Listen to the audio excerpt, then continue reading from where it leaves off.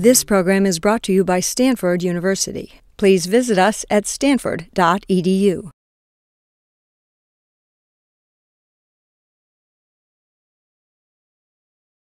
The traditional way of learning surgery is sort of the apprentice model, where you go and actually watch it, and then you do some in a graded fashion. You learn to do more and more in real-life situations.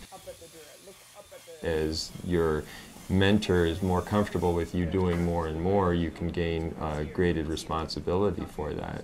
But that always means that you're doing something right at the level of what you're comfortable with doing. The trick is that all surgery has to be done safely, and there's pretty much no margin for error.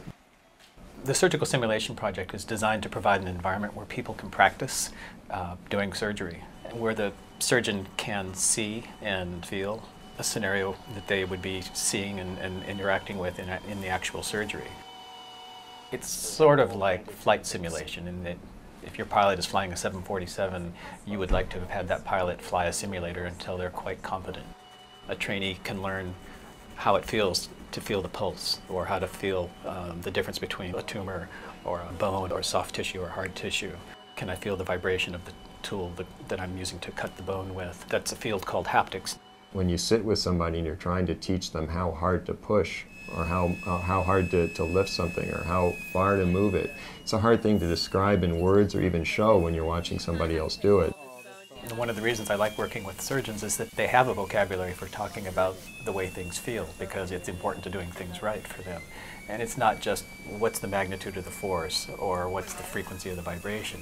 Does it click? Has it got a texture that counts? There are many dimensions to that encode the feeling that we don't know what they are in the mechanical engineering world. That's why working together sort of guides us to the right place.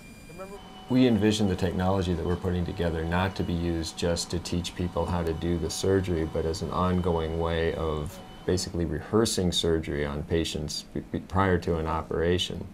So wouldn't it be nice if your surgeon could actually do the operation on a virtual representation of your anatomy before he or she actually undertakes the real procedure on you? The rehearsal aspect is, I think, an interesting and kind of useful and aggressive next thing to do. I mean, that relates to the outcome of a specific individual, so it's potentially reimbursable by insurance, and it's a cost that can be shared by each person. So we're both pretty excited about that next step. In medicine and in surgery, we're being asked to work with progressively more complex procedures as technology evolves. All of us are constantly struggling to learn or to keep up or to be proficient at the latest procedures using the latest technology. And a way to shorten that learning curve is going to be very valuable to everybody, especially our patients. To do rehearsal, we have to research technologies for taking the patient data and turning it into a computer model that can be interacted with. It really is a wonderful thing to watch grad students in mechanical engineering, computer science work with residents and medical students and share ideas that are sort of at the margins of what they're comfortable with, and that's where I think the real exciting developments come from. So any challenges on getting those people together are very well worth the results that we get from it.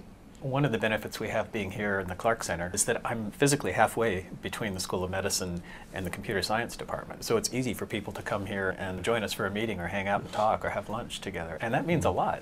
Just this more frequent encountering of each other's thoughts. I think Stanford is pretty much of an ideal place for multidisciplinary work. I think that's really true. I've been in a number of other great institutions, but I've never been at a place that makes it this easy, this accepted, this productive.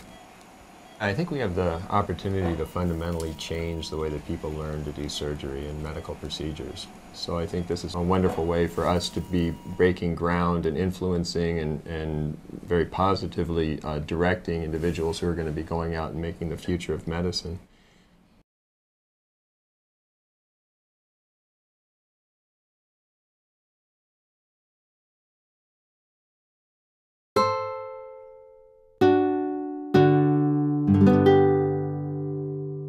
The preceding program is copyrighted by Stanford University. Please visit us at stanford.edu.